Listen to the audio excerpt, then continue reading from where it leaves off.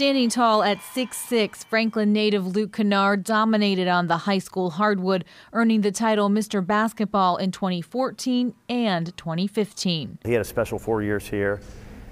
I told him when he went to Duke, Duke's not bringing you there to be a player. Duke's bringing you there to be a superstar. And I think he did that this year. Kennard, the pop out for three. Got it! Dangerous behind the three-point line, Luke averaged nearly 20 points a game for the Blue Devils, making him the lead scorer in the ACC and first-team All-ACC. But after 2 years playing under Coach K, Luke and his family say he is ready to jump into the NBA draft this June. We gathered information, met with coaches, and they were all very 100% supportive.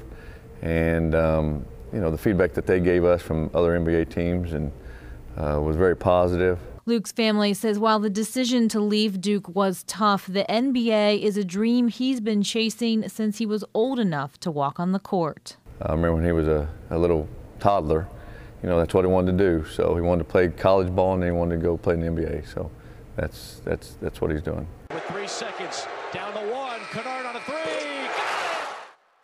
Luke's family says they have no NBA team preference, but say it would be nice to have him closer to home.